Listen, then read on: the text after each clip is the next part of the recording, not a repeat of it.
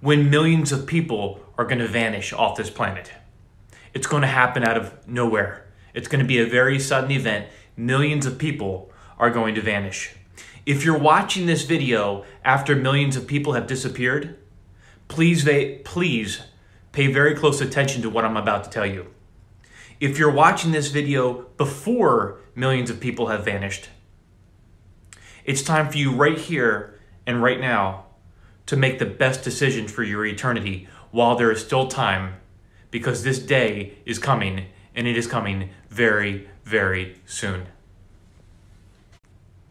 But there is coming a day when millions of people are going to vanish off this planet. And after this has occurred, there's going to be complete and utter chaos all over the world. There's going to be complete worldwide economic collapse. There's going to be worldwide civil unrest. It's going to be complete chaos all over the world. Especially when babies and children, those I believe that are under the age of accountability, which God only knows that age. And you'll notice that those that are missing are also those that are Christians. But when this event occurs, again, there's going to be complete chaos all over the world. The world is going to be looking for answers. They're going to be looking for a solution. They're going to be looking for somebody to step forth and make order out of chaos. There will arise a leader who's known in the Bible, as the Antichrist. He's going to make order out of chaos. I like to call him Mr. Fix-It-All, because he's going to have all the answers to what just occurred. This future Antichrist, who again the world's going to look to as a Messiah figure, who's going to have all the world answers, Mr. Fix-It-All, who's going to make order out of chaos. This man, the Pope, the Vatican, world leaders,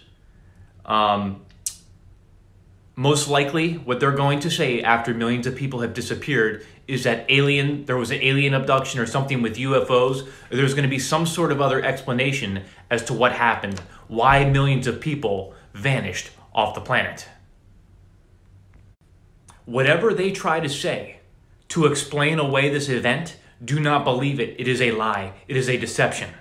The truth about what really just occurred, when millions of people do vanish off this planet, the truth is revealed in the Holy Bible.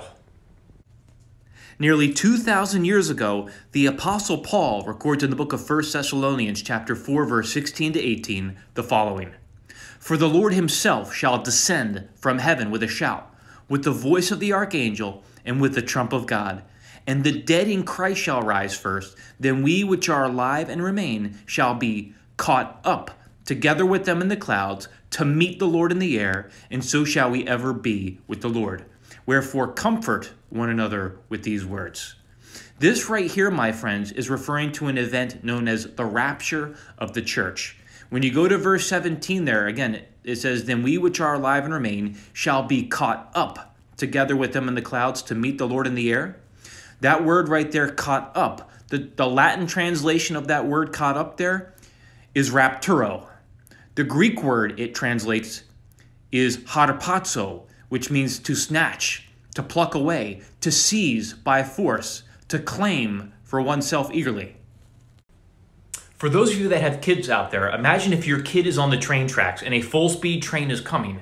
Right before that full-speed train hits, you are going to rescue your child off the train track. You're going to snatch away, claim for oneself eagerly, suddenly remove your child out of harm's way before that train hits. Likewise, Jesus Christ, the Son of a living God, the King of Kings and the Lord of Lords, is going to remove those that are truly his off of this planet before the worst time in human history occurs, something known as the tribulation period. Revelation chapter 3, verse 10 to 11, we read the following. Because thou hast kept the word of my patience, I also will keep thee from the hour of temptation, which shall come upon all the world to try them that dwell upon the earth. Behold, I come quickly. Hold that fast which thou hast, that no man take thy crown. You see there, because thou hast kept the word of my patience, I also will keep thee. We are kept from the hour of temptation, which shall come upon all the world to try them that dwell upon the earth. That is the coming tribulation period.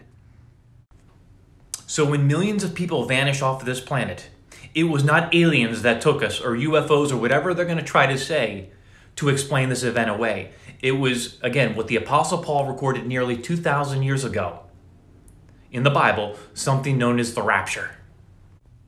When this event occurs, it is going to happen suddenly. It is going to happen very, very fast. 1 Corinthians chapter 15, verse 51 to 53, again, nearly 2,000 years ago, the Apostle Paul also records this. Behold, I show you a mystery. We shall not all sleep, but we shall all be changed in a moment, in the twinkling of an eye, at the last trump.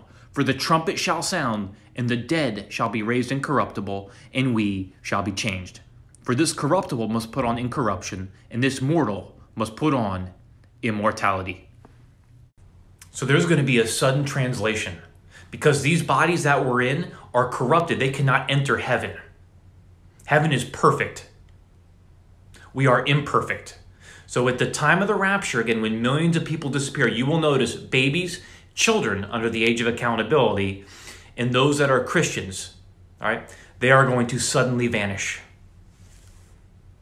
It's going to happen so fast because they're going to receive glorified bodies and meet Jesus Christ in the air, and he is going to take us to heaven, if you're saved, while the judgment of God is being poured out on humanity during this coming tribulation period. If you're watching this video after millions have vanished in this event called the rapture in the Bible, it's still not too late for you. You can still be saved and go to heaven, but it's going to be a very hard path for you.